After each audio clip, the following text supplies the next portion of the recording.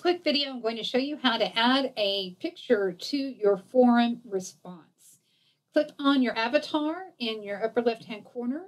Click on Files. This is going to open up your personal filing cabinet. I've already created a folder called Pet Folder, but you can either create a folder or just upload the picture.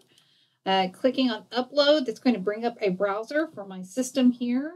I put this in Downloads. And I got a little picture of a cat here. Open that up. There's Jack Frost's picture in my files. Now I'm going to return to the discussion board and actually reply to their discussion board. And when I reply, I will have the ability to embed an image. When I click on image, I'm going to click on my Canvas files, my pet. There's my pet. The adorable Jack Frost, looking very nice. I'll put the additional information that's required.